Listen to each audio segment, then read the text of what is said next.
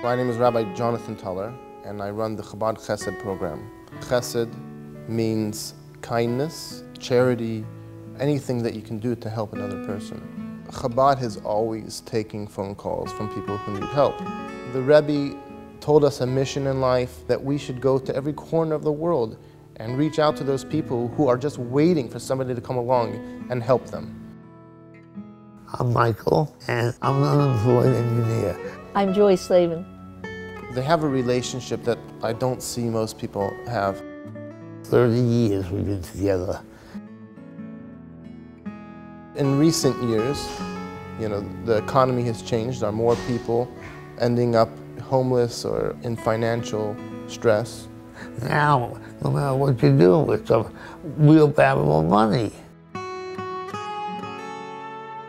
What happened is 3 years ago, I lost my teaching position with LA Unified. Her husband is unable to work because he's disabled and sick. My husband gets a disability check, but not enough to cover the whole rent. And so we would stay here a week or two and then stay outside for the rest of the time. If they can't stay in the hotel, they have no choice but to look for a quiet bench, some area that they find familiar to them. And they sit there, they sleep there and everything. Well, then if we don't have the money, we're out in the street like next week. I don't know yet what we're going to do for the room next week. We're covered for this week thanks to the rabbi's help. But other than the rabbis helping us out, it's been very hard. How can you let these people just be on the streets? Their debt has only gotten bigger.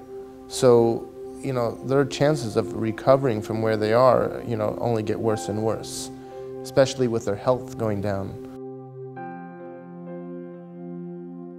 If we don't help them out and they're on the street, what are they gonna, they won't live. I like to have a relationship with them, I don't want to just, slip a check in the mail and not have to see them.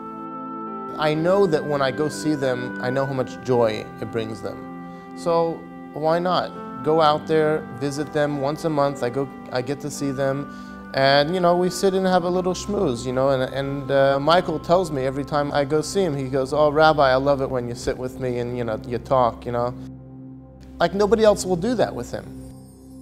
When I was in the hospital, he came and visited me, and he stood there a long time.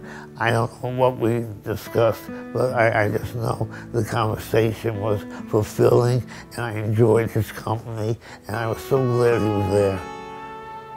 Caring about people is the foundation of the Jewish religion. That's everything. So if you can't do that, what else is there?